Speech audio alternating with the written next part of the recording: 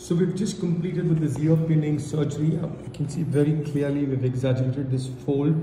We've taken this part closer to his scalp. And I'm going to show you the measurement there.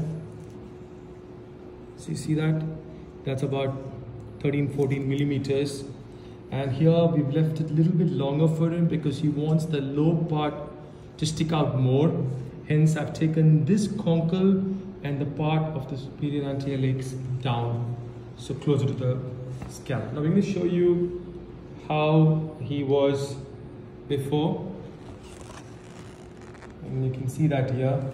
So the folds were not clear and it was way sticking out, it was protruding. You can see now once again comparison. All right. So we're starting another ear pinning surgery, but you can see how the shape of the concha is. We want to give it a definition. So you want to try and create that kind of shape now from this. It's not going to be easy, but we're going to do that.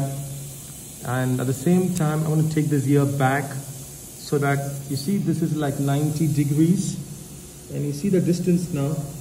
It's almost 4 centimeters from the scalp, 4 centimeters. My target is to take it down to about 13-15 millimeters.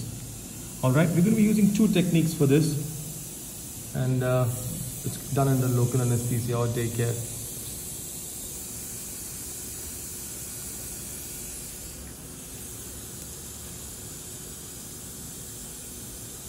Marty? So there you go, we've completed with this ear pinning surgery. Now we're going to show you the distance from the scalp to the ear. So you see that? So that's a little over almost 1 centimeter and 3, so 13 millimeters or so. Remember when we started this was 4 centimeters. And we've got the upper part of the ear, as you can see, more pinned as the patient desired. We put a nice shape as well.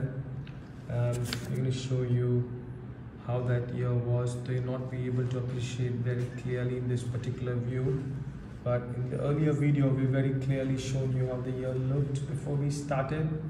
It's not going to have any scar once it heals. All the scars are behind. There's a small stab incision in the front, but I've used Vicryl Rapid, but that's going to heal on its own.